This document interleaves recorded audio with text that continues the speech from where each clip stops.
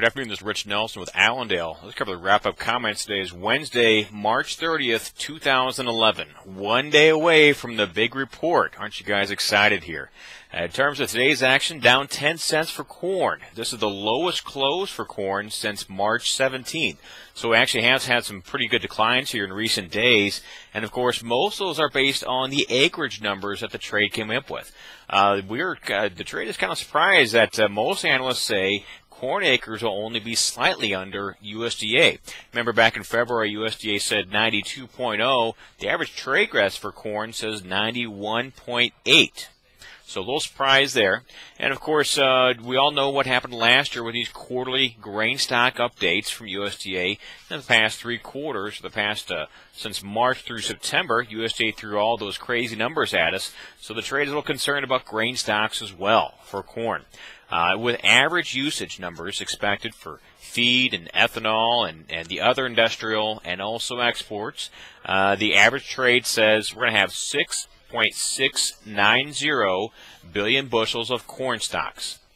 So we have about 13 to 14 to start the year off with in September, and we use those throughout the year. This latest quarterly update is going to say 6.690. Anything other than that says, you know what, USDA is going to have a crazy year for again on all these quarterly grain stocks numbers. So that's what we're looking at as far as that goes. Also a little bearish day. We can point out China officials are in Argentina trying to look at their corn again, trying to look at imports. So they've got some restrictions that they've got to approve, I said they have some restrictions against Argentine corn they need to take off before anything gets done. But the point is, they are in Argentina looking for corn, not in the U.S. right now.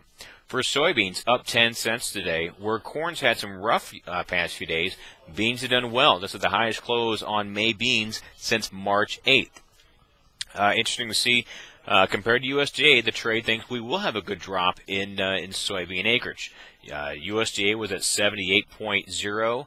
The average trade guess says 76.9 million acres, so a full 1.1 below USDA.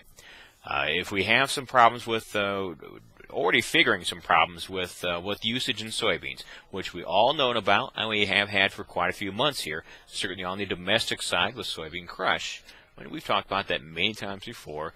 We're going to have some a number of 1.299 billion bushels for the quarterly grain stocks. Once again, that's 1.299. Over on wheat, down 11.5 cents. Just like corn, we've got some lower price in the past few days. As far as the main news for today on the wheat, Japan came out with a new crop wheat import estimate, and they said it's actually going to drop 5%. So not only are they saying, wow, we're not going to panic about tsunami-based buying and up our estimate from 2010-11 years, we're actually going to drop it. So that was a little surprise. Keep in mind their new crop year starts on April. It runs from April through March. So this 5% drop in wheat imports is actually right up ahead here. So that's a little surprising there. The official who made the statement, he did make a clarifying point that, you know what, at this point it's too early in the tsunami-based information to actually make any changes based on the tsunami itself. So this 5% drop could be changed, but keep in mind, from the trade's viewpoint, it is certainly a little disappointing. For the report tomorrow on the acreage, USDA said 57.0 back in February. The average trade guess says a little higher, 57.3. And quarterly grain stocks, 1.399 billion bushels. Now let's get to the exciting market mover of today. Certainly that's cattle of all things here. The trade is expecting a good jump in cash cattle today, up to 118. It actually jumped higher than that, 120 and 121 active sales throughout the plains. Very exciting numbers. These are contract highs for futures and the highest trade ever for cash cattle. So quite an exciting thing here. And it's certainly not hard to see why.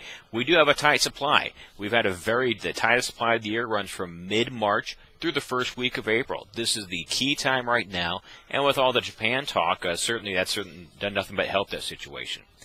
We can point out Japan, since the confirmation of Japan buying U.S. beef, which was on Thursday morning, we've rallied $5.70 on the June contract. Quite a great deal here.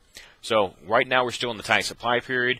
We're going to have high prices this week, and they will last a little higher going into Thursday and Friday as well, before we turn our focus to a little building supply period by the running into next week here.